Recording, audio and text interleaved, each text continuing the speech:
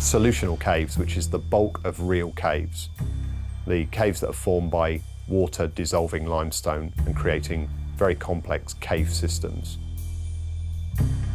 You can be 100 meters from one piece of cave to another, and the characteristic, the geology, the color, the structure, the shape will vary beyond recognition.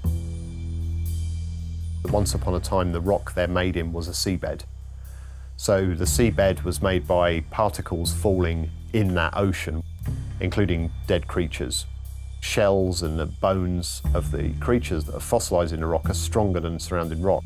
So you can end up with fossilized plant leaves, shells, bones sticking out of the rock.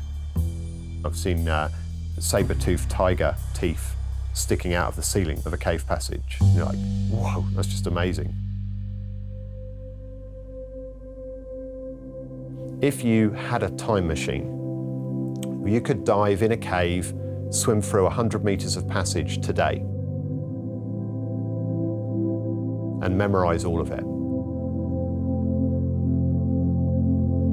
You get in a time machine and go 3,000 years into the future and dive exactly the same piece of passage, it would be different.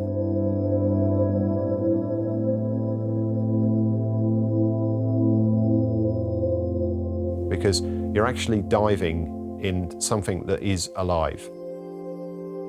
The acidic nature of rainwater is continually dissolving that rock, changing its structure.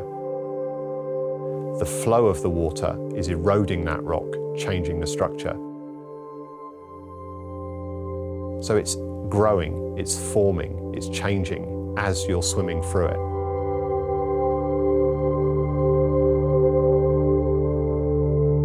So you're not only exploring, you're actually exploring something that's alive and changing, like a tree would be bigger if you came back 10 years' time.